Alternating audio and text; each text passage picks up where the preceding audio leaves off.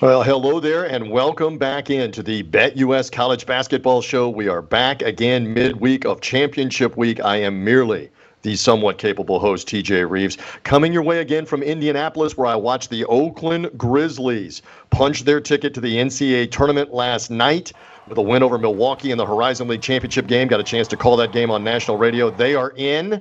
Are they going to maybe be in the first four in Dayton? Are they going to maybe be a 16 seed outright against a number 1 seed coming up? We'll find out. But anyway, it's good to be with you. It's good to be with the big man on campus yet again. Hello, Jeff Nadu. Hello, also Corbie Craig, a member of the Walking Wounded. We have a diagnosis. They did not have to amputate his leg. He is alive. He's with us on BetUS TV. Good to be with you guys. Corbie, first of all, glad you're okay. Saw that you were at the Sun Belt title game. You got to see firsthand what James Madison obviously look like. Just a quick thought, is that a dangerous team come March Madness? If they have like an 11 or a 12 by their name, something like that, watch out?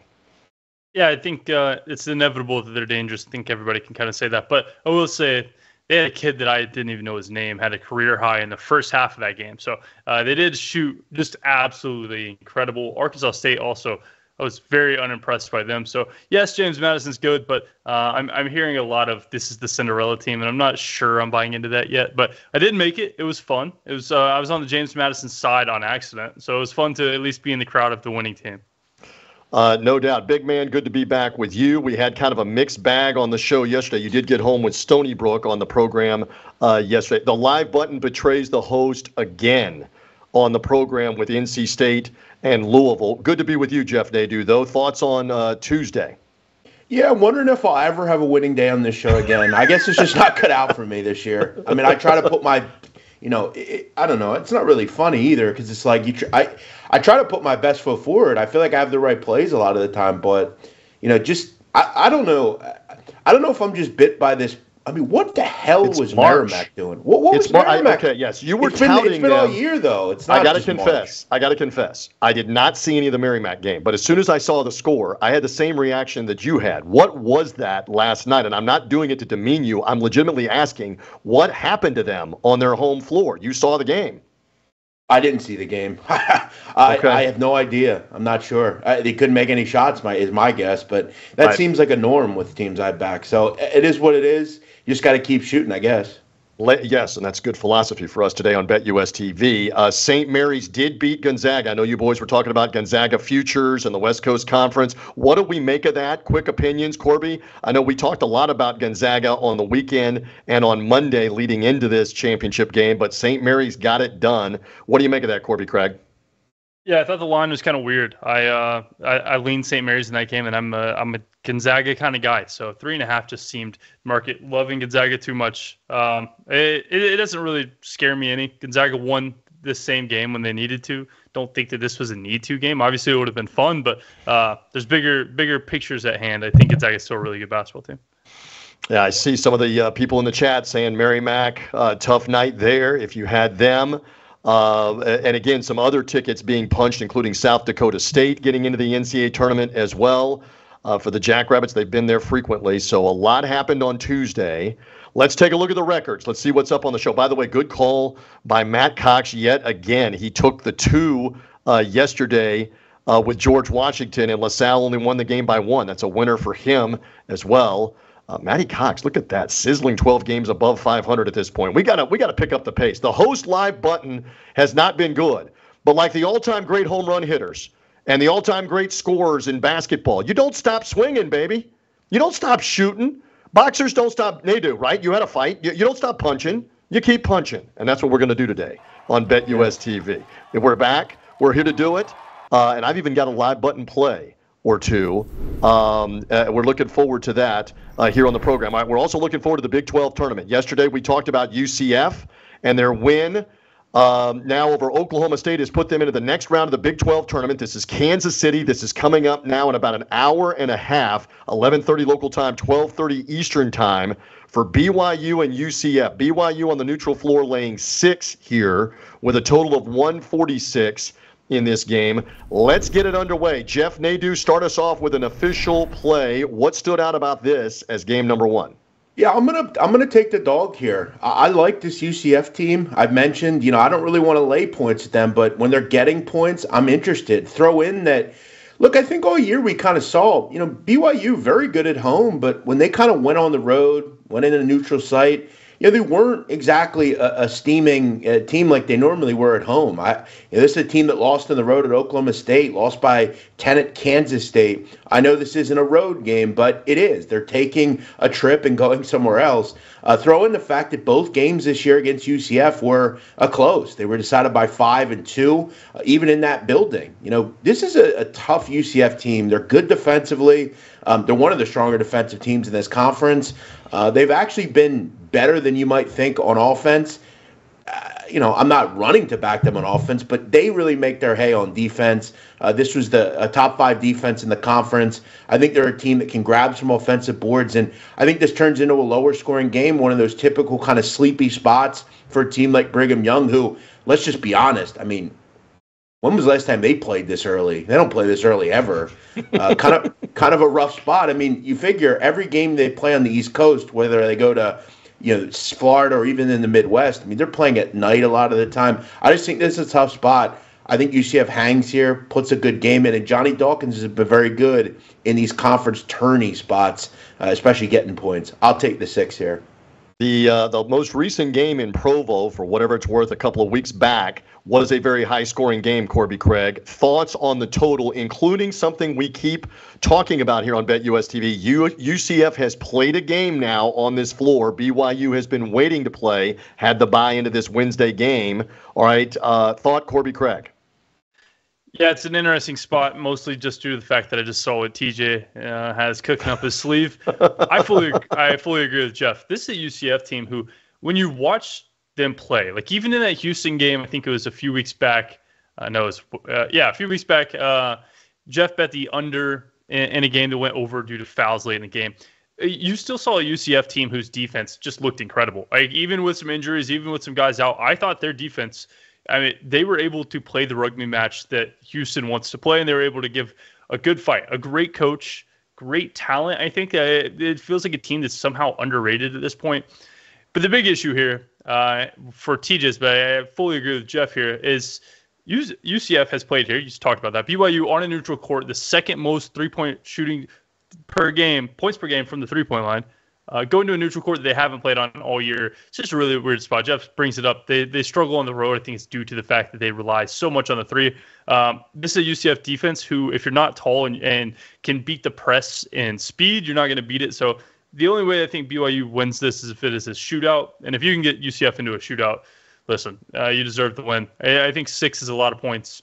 I would lean towards the dog here. One other point to make, the BYU game, they beat UCF back on February 13th, 90-88. Brigham Young shot 46 free throws in that game. UCF shot 26, and they lost by 2. Again, just played really well this season against this team. I think BYU will win. I just think it's a close game. All right, as Corbie alluded to, you let the cat out of the bag. I'm going to live play this one. Again, shooter's going to shoot. Swingers are going to swing at those fences. I'm going to live play BYU's team total. I see people in the chat saying sleepy start. I hear you, Jeff Nadu, about are they awake on their body clock. I believe they will be. You look at their most recent results. Again, mixed bag. Some of these, though, were day games that they played in their recent results. And the Oklahoma State game was a day game. They scored 85 at home in Provo. The Iowa State game, they only scored 63 at Iowa State in an early game. They played a day game also against TCU, I believe, 87. In that one, they won at Kansas, scoring 76. They scored 74 in a loss at Kansas State. They scored 78 in a win at home over Baylor. They scored 93 in a win at Oklahoma State. I think this is over the team total of 76.5. I think that BYU will score with Nell and company. Jackson Robinson hitting some threes. Khalifa, the big 7-footer, has also been good, the Egyptian. Let's see what happens here with BYU and UCF. So the big man is officially on board with UCF as the official play. He will take them as the underdog here. Let's lock him in. Look at the chats going, don't do it, TJ, don't do it. Sooner or later, this has got to start to even out on the live button, and I think it's BYU right here. So Jeff is on UCF officially. We lock him in, plus the 6. I will take BYU, Kevin, one more time on the live button. BYU over 76.5.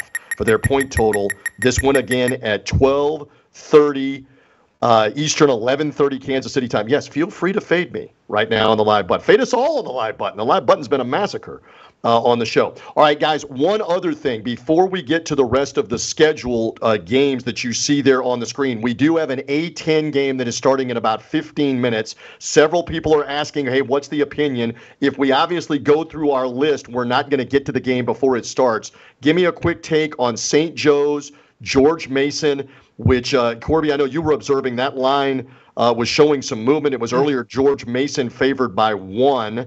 The total is 135.5. So before we continue on our schedule, something on St. Joe's, George Mason, real quick, if either of you have anything on that. Yeah, I would just if you want to be on the sharp side of a move, I think a whole bunch of people bet the George Mason money line minus 110. It looks like you can get 1.5 still, some 2s. This being 16 minutes till start, I think that's a really good move. So would agree with the move, George Mason on the side or nothing.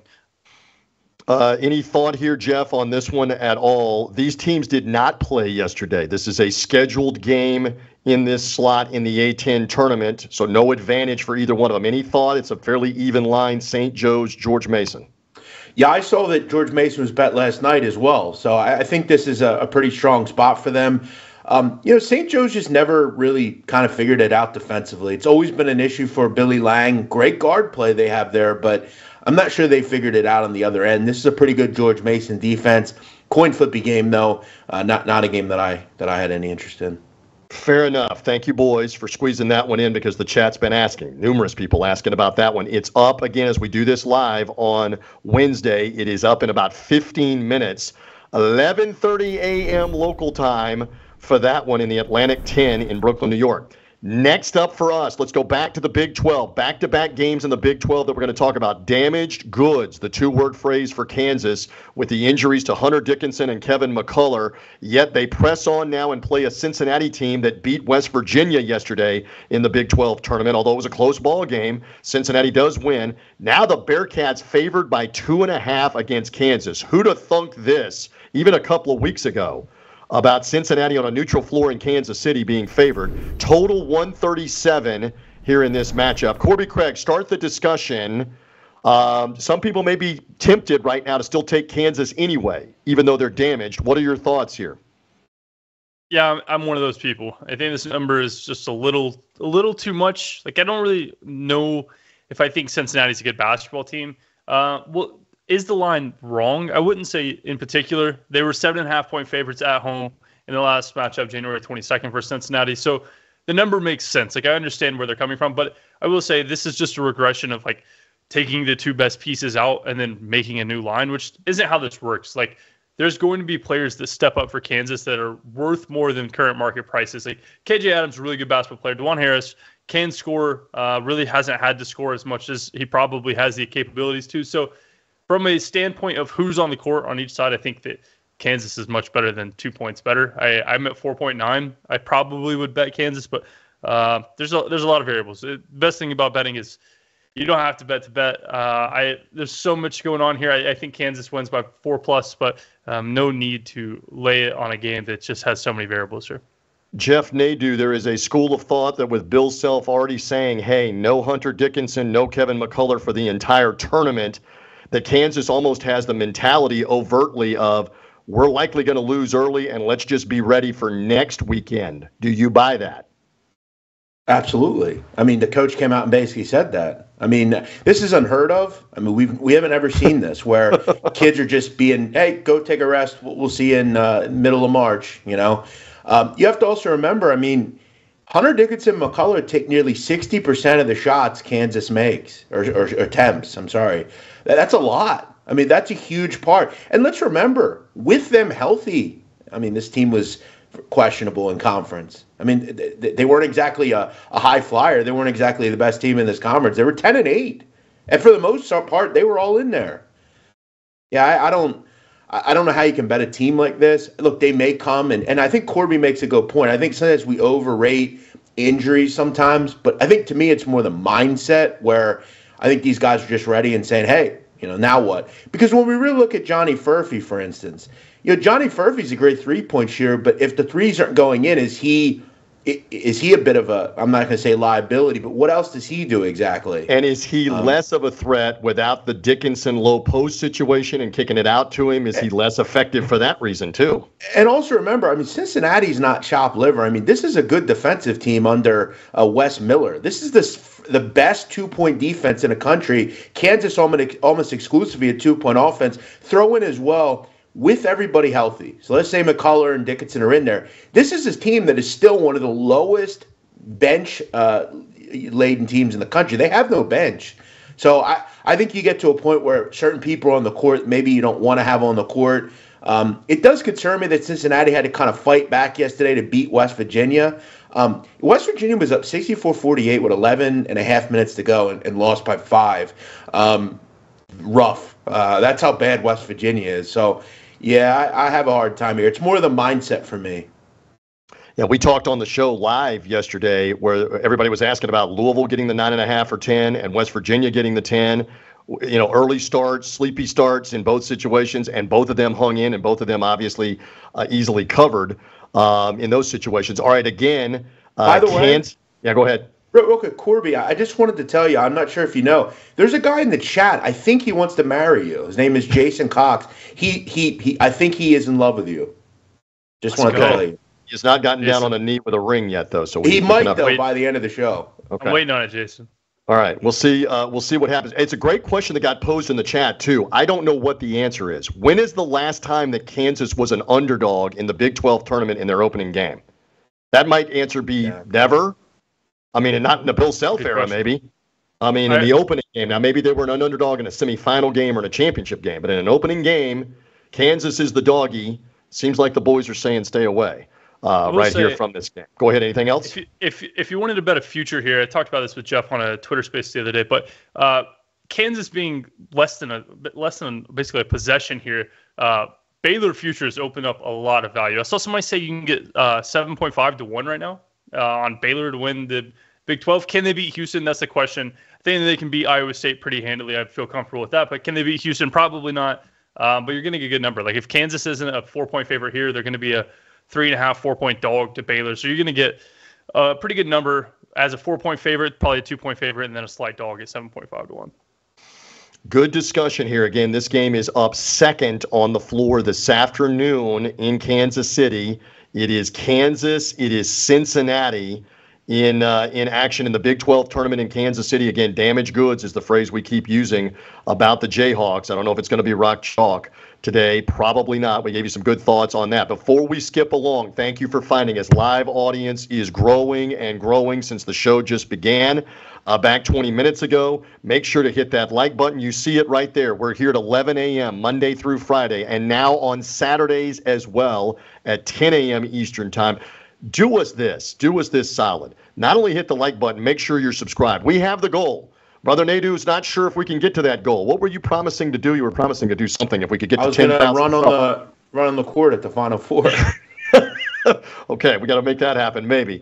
If we can get to 10,000 subs by next Thursday and the start in earnest of March Madness, 16 games on Thursday, 16 more on Friday, then that's what we would love to have that happen. That can only happen with your help. Hit subscribe down there. Out of the 400 plus at last check that are watching, I'm fairly certain that not all of you are subscribed. Hit the subscribe button. You get the automatic reminder that we're here.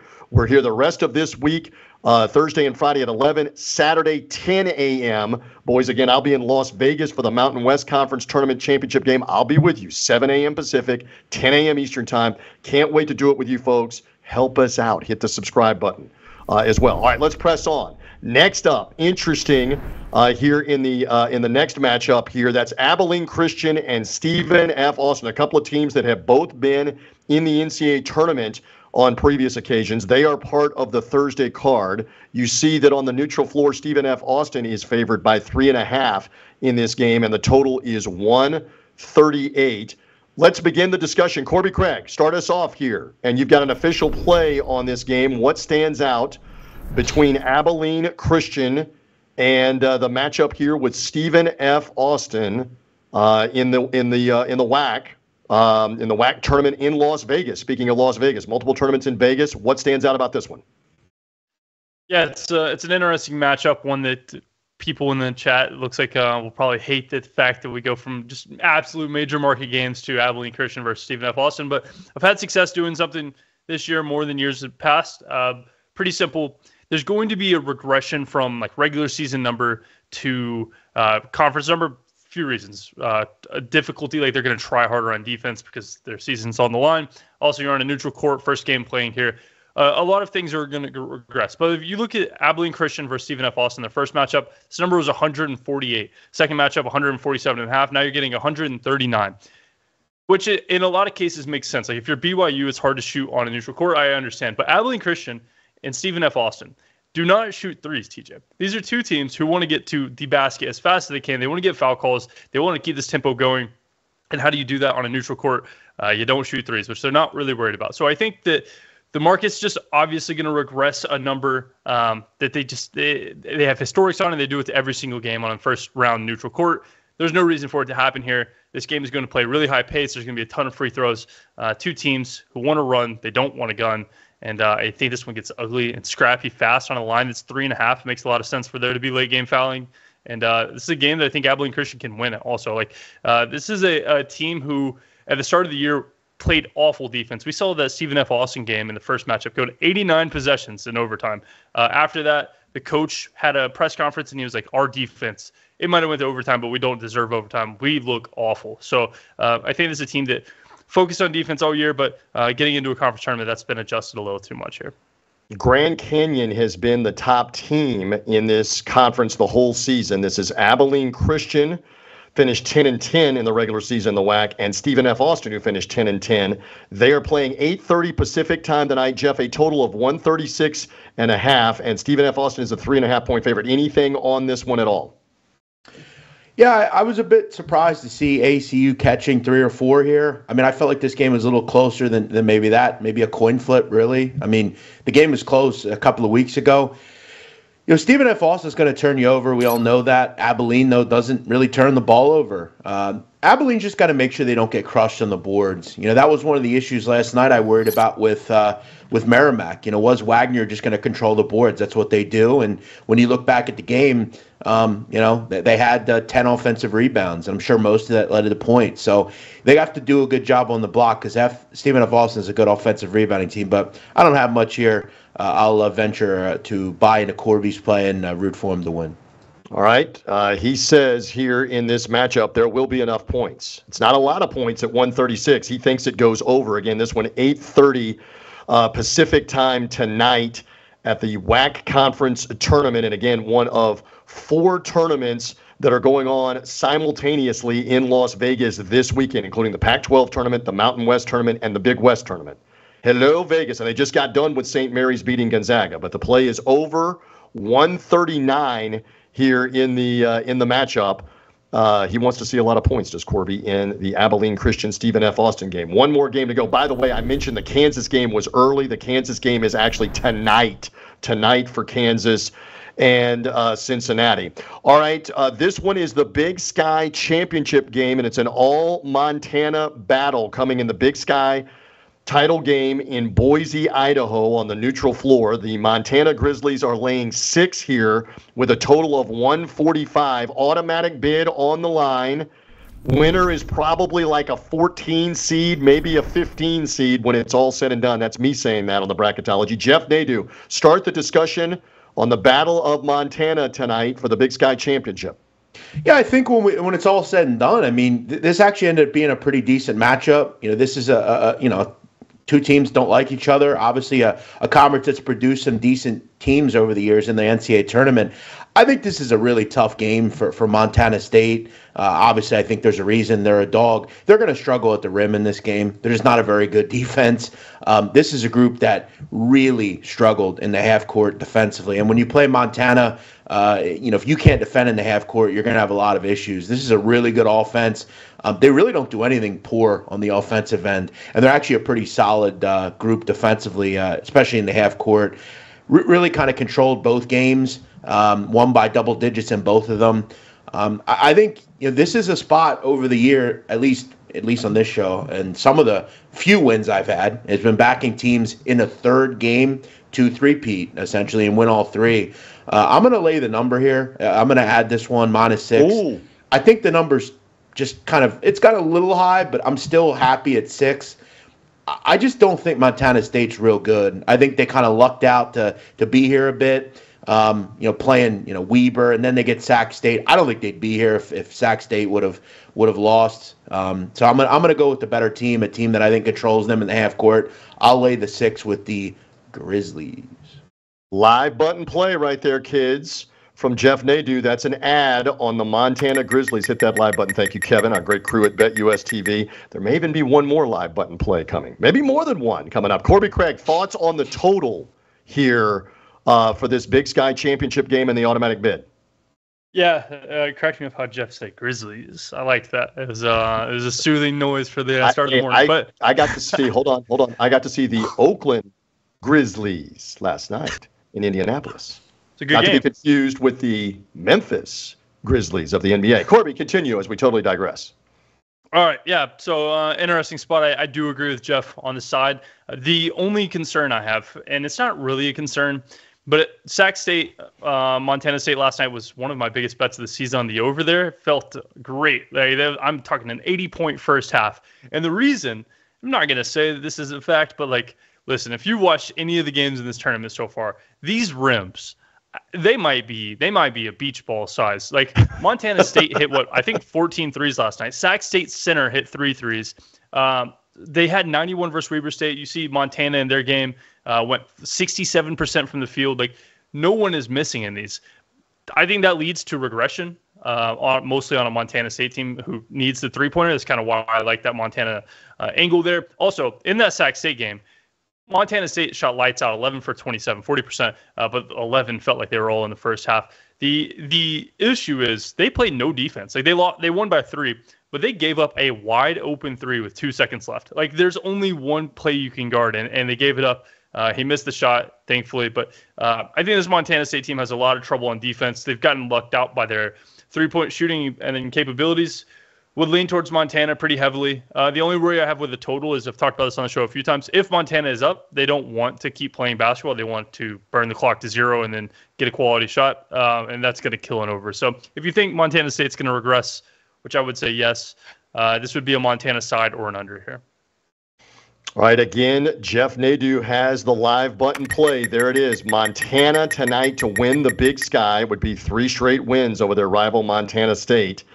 Let's see what happens in that matchup this evening. That, again, the winner probably something like a 14 or a 15 seed. Keep an eye on that. They'll be playing the teams on the 2 or the 3 seed line. Might get their hands on somebody like Duke, for example, or as you progress through the Big 12, somebody like Baylor might be, I'm just speculating, might be the opponent. 8:30 Pacific, 9:30 Mountain Time in Boise for Montana and Montana State on ESPN2 for the Big Sky Championship. And with that, we've got some opportunity now for some Q&A. Again, hit that like button. Make sure you're subscribed. I mean, guys, these next 2 days are going to be phenomenal with all of the games. I mean, there's literally 70 games tomorrow of conference tournaments with everything rolling in earnest. And then on Friday, I still think it's 45 games, something like that on Friday. We're going to be here on BetUS TV. If you like what you're seeing and what we're doing, hit that like button. Make sure you're subscribed. Make sure you're with us at 11 a.m. Thursday and Friday, 10 a.m.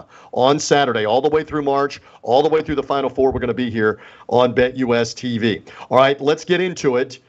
Here, as you see, also the promo right there, 11 a.m. is when we're going to be here Thursday, Friday, 10 a.m. on Saturday. All right, Bill is watching. He says, it's my birthday. He says, I need confirmation on BYU and or Colgate, please. We gave you a lot on BYU, Bill, at the beginning of the show. Anything on Colgate here, guys, for him? And I did not have that one on the radar. That one is at 7 Eastern time. That's the Patriot League championship game. They're favored by 8.5 over Lehigh. So happy birthday, Bill. Thoughts on Colgate, Lehigh in Hamilton, New York on the neutral floor here? Or is that Colgate's home floor? Maybe Colgate's home floor. Go ahead. Thoughts? Yeah, this is I think Corbie will agree. Kind of reminds me a little bit of Stony Brook last night. This number just seemed high. I mean, I get Colgate's good. I don't think this is a vintage Colgate team, though. Lehigh was very competitive in both games this year. One of the games, they didn't have Keith Higgins, who, ends up kind of being one of their better players. He's kind of that do-it-all, kind of wing player for them. In a title game, I mean, we've seen dogs really bark in these smaller tournaments, i.e. Wagner, Stony Brook. I think Lehigh will be up for this. The concern, though, and if you know anything about Lehigh, they're one of the smallest teams in the country. And Colgate's just going to pound the rim. I mean, that's what they're going to do with Records and Woodward and Moffitt. So that's concerning. But I feel like Brett Reed, you probably have something here. He's done a nice job in both the games, and they're a 9th in the country in defensive rebounding. So, in a low-scoring game, which we think is probably 1st to 60, getting 8 seems really attractive here. Corbie, Craig, thoughts here on Colgate looking for the automatic bid? Yeah, if you like Colgate, you missed the number. It was 6.5 this morning. Now it's 8.5. The biggest issue, and I saw someone tweet about this today, is if you want to know which way there's going to be steam, did the other team play in overtime last night? All right, well, then the other side's going to get steam. So Lehigh played in overtime, and so I worry that maybe they're tired, but that's baked into market. It's 8.5 now. If they didn't play in overtime, this would still be 6.5, kind of just generalized how the market's been moving. So think if you want Colgate, you missed the best. If you want Lehigh, I would buy now. 8.5 seems crazy at this point. Gave you a lot on that game. Damian is watching. He has an interesting question about futures on underdogs in these conference tournaments. He says Michigan right now, Damian says, is 10-1 to win the Big Ten tournament. Clemson 9-1, Baylor 8-1, North Texas 9-1. You got any thought on an underdog future play out of any of that group? Anything, boys? Jeff, Corbie? Yeah, you have to kind of rehash which ones he's asking about, but he's asking Michigan 10-1. Yeah, maybe Clemson 9-1, maybe Baylor 6-1. Yeah, I don't mind Baylor. I don't mind Clemson. Michigan, no. I think they'd have to win 4 or 5 games. Yeah, Michigan may be done about 9:00 tonight in the Big Ten when they play Penn State. I don't know. It was abundantly clear to me Michigan quit like months ago. So I don't know why we'd have any interest in backing them 10-1. I'd need I'd need 5,000 to 1. 5,000 to 1. Corbie, any thought on a dog play right now? We've talked a lot about Baylor. Yeah, we Jeff and I were on Space the other day and got a laugh out of the idea that sometimes value isn't value in tournaments. Sometimes there's just teams that can't win. Case in point, Miami last night. Miami lost pretty handily. They've never won that game. Clemson, I think, has a shot. 7-1, awful price. Baylor, if you want short and sweet, Baylor 6-1. I think Baylor's a really good price. They had their favorites versus Kansas or Cincinnati, pretty easy. Favorites versus Iowa State, which people would probably argue with, and then they lose to Houston. So you have a cool ticket that you burn in the championship game. I would say, if you want a good one, at Washington State. I mean, they're like 6-7 to 1. They're a team that beat Arizona twice. This is a group that all year has been the second best team in this conference. We know Arizona has had some issues away from McKale Center. This is a Washington State team that's really good on defense. They're well coached, and they play a tempo that is conducive to bothering in Arizona. So maybe take a shot with them. I also have mentioned before, how much I like Boise. Boise, can we make the case are the best team in the Mountain West and a really good Mountain West? But yeah, I like Washington State. I think that's a good one. I'm looking forward to being out there at the Mountain West. Mountain West may come up again in a minute here in a live button play. Stand by. Elias is watching. Thank you, Elias. He's a member. He says Notre Dame, Wake Forest this afternoon. ACC, Wake Forest cannot lose to them again. They are a significant favorite. Thoughts here, guys, on that one? Neutral floor? Yeah, I think if you're Indiana State, who, look, I've said before, they should not be in the NCAA tournament. It's laughable to even consider them. They're worried about a team like Wake. If Wake does well in this tournament, Villanova, New Mexico, they're out. We all know it, too. You say they can't lose, and you're right, they can't lose. That doesn't mean they won't. I mean, this is a team that, lost to Notre Dame. I remember Matt Cox called it a couple of weeks ago. This is a team that has been very helter-skelter, very Jekyll and Hyde. But Notre Dame, what team are they? Are they the team that beat Wake and Clemson, or are they the team that lost by 30 to North Carolina and to Virginia Tech? I don't really know. I think defensively, though, you have to maybe back them here. Shrewsbury's been good in these quick turnaround kind of prep spots. I'd like 10.5 or 11.5. I don't think we're going to get there, though. Right now it's 9.5, and again, Notre Dame won those games against Wake Forest and Clemson at home. This is neutral floor. Corbie, here we go again. Notre Dame played a game against Georgia Tech. Wake Forest has not played a game yet on this floor in D.C. The total is 136.5. This is an afternoon game. Anything real quick on that? Yeah, it would be an under or nothing for me, which just doesn't sound fun in a Wake game. I didn't bet this, but Notre Dame. Somebody brought up in the chat they've been thriving on the 3-point line, and Wake has the guards to stop them. In that last game, Burton I think had 30 points. That was basically their whole means of offense. So would be Wake or nothing, under nothing, but that 9.5, 10. I mean, I don't want anything to do with that.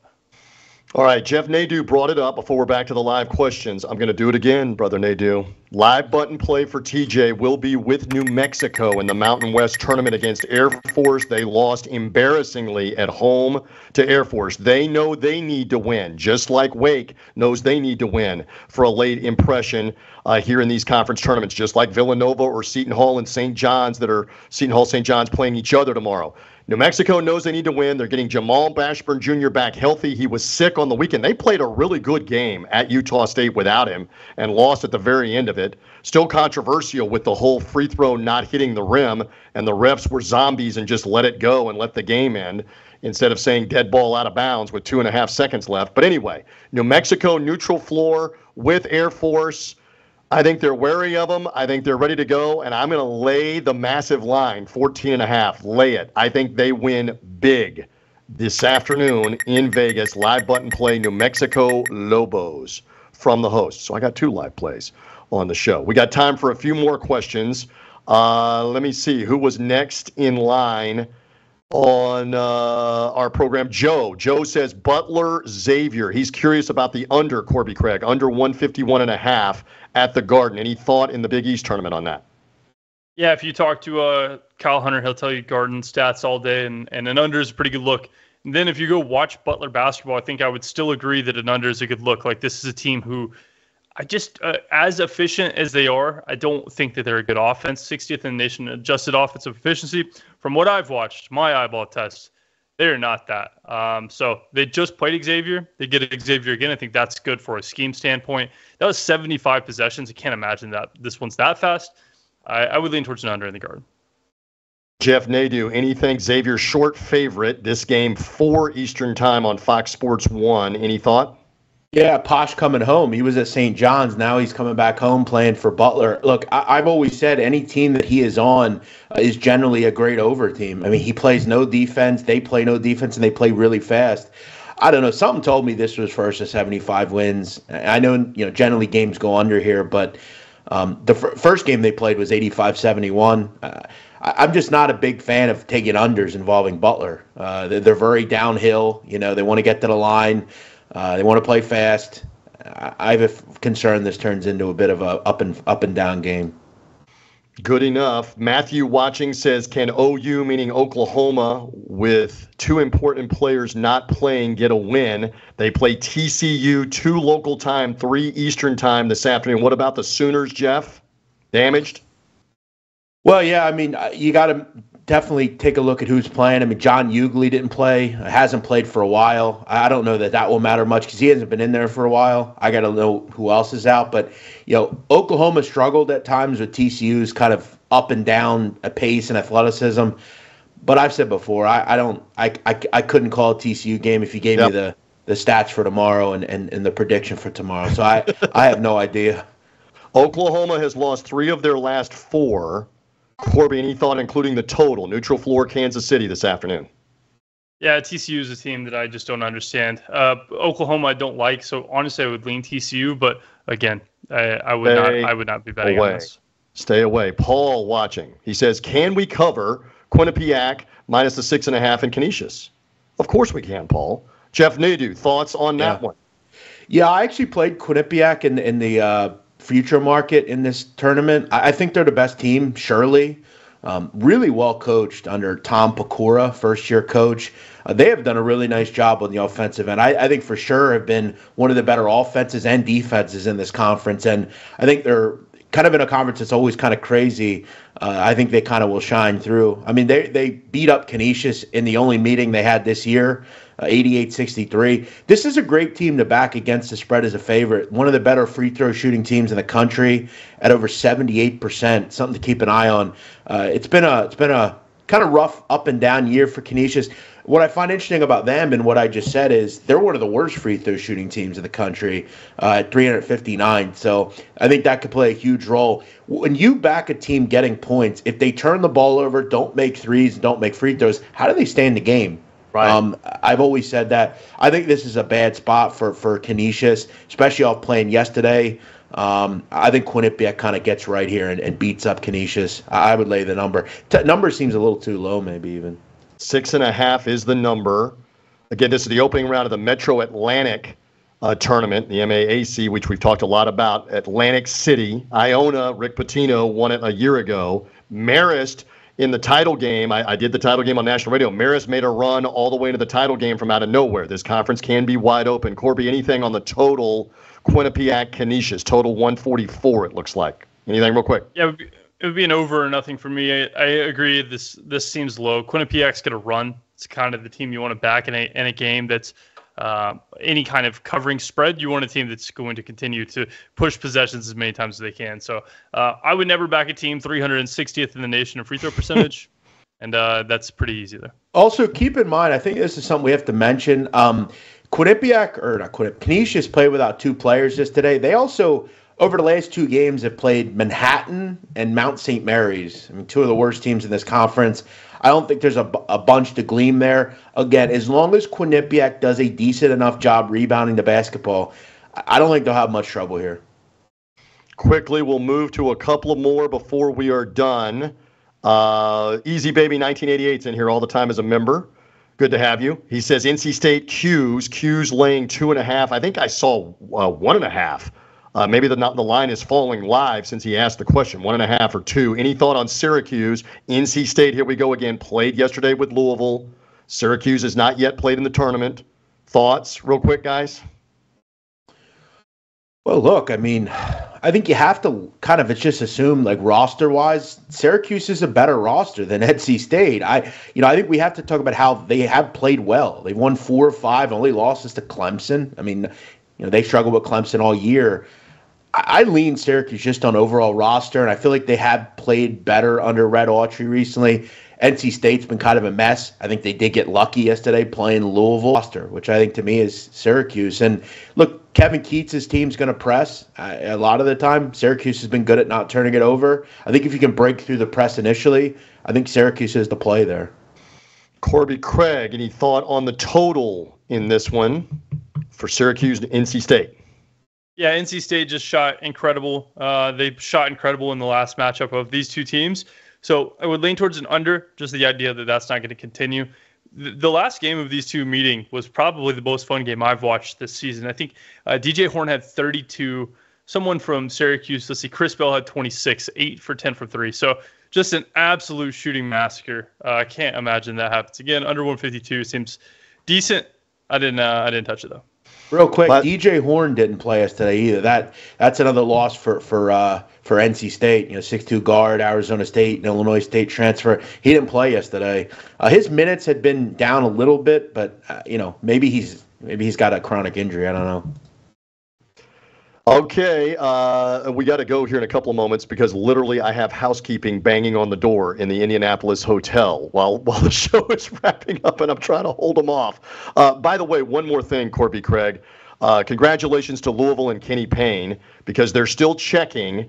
It's been 20 years at least since a team shot 55% or more from the floor, 55% or more from 3, made at least 10 free throws and was perfect from the line. Louisville was 11 for 11 and lost the game. That's notable.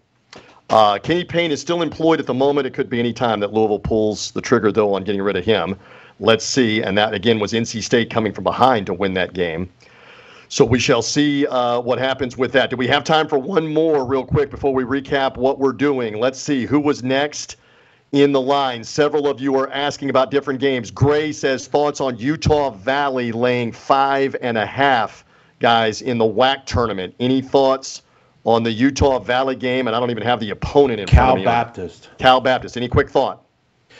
Well, Utah Valley is an elite defensive team. They've been very good all year. But Cal Baptist under Rick Croy has been a decent offense over the years, not as good this year, very dependent on the three-point shot. I don't know. Flip a coin in this one. I would just assume, just bet Grand Canyon. They're the best team in this conference. Stay away from this one. Corbie, anything there or just move on? I think Gray asked because it just got steamed from 5. It looks like 5.5 up to 6. So good question. If you can ever grab steam before it's a worse number, I think it's a good idea. Be the side I lean to. The issue is I would lean towards an under here, which these are just two teams. Like at 128.5 would still lean under, which terrifies me for taking points with a favorite. So I lay low, but I do see there's some steam there. So Gray, if you hopped on 5.5, you're probably looking good. Rick. New member says thought on Clemson late tonight with Boston College laying the 7. Again, here real quick, Boston College won their game last night. Clemson hasn't played a game. Clemson needs the game for seeding purposes. They're safely in the tournament. Any quick thought? Clemson ACC game tonight, neutral floor? I leaned over a little bit. I mean, Clemson seems to have all these super high-scoring games, 85, 79, 92, 87. Great offense, should be able to score at will, and we know BC can't stop anybody. I don't know. I think BC's a decent offense, though, too. So I don't hate them. First thought was over, but Corbie, any thought on Clemson, Boston College, or you want to move on real quick? I got one more. It would be Clemson and the over for me. Side and the over. Say Less TC watching asks about Oregon State, UCLA, Pac-12 tournament, Oregon State getting the 6. He's interested in the side. Anything? Corbie, Jeff, anything on that? Well, I mean, UCLA beat Oregon State both times this year by 6 or 7 and then 7. I don't know. It's now or never for UCLA. I mean, it's been a long year for Mick Cronin, but if it's me, I'm saying, hey, here we are, great reset. Let's do this. Defensively, they're good enough. Anything could happen in this conference. I think it's pretty open. Arizona is not that backable as a favorite to me. We'll see what UCLA has. I mean, this would be a great spot to just win by double digits and move on to the next. This is not a good Oregon State team, but UCLA's been bad all year. Hard to gauge. Understood. All right, gentlemen, best bets. We need to scoot. Here on the program, let's take a look at what we're officially on, including any live button plays that we had. Corbie's got an over in the WAC tournament game with Abilene Christian and Stephen F. Austin.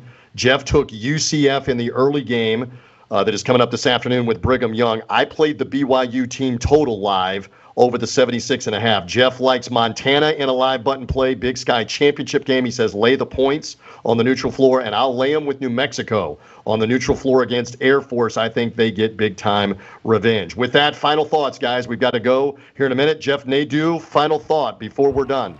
Yeah, if you didn't think you were living in a dystopic society, Aaron Rodgers is the now new pick for vice president with Robert Kennedy. What the hell is going on? The only thing that I can tell you is trying to explain this to your teenage daughters about what's going on with politics and the presidential race. We are living in a reality show world, I think, right now. This is almost not even real life.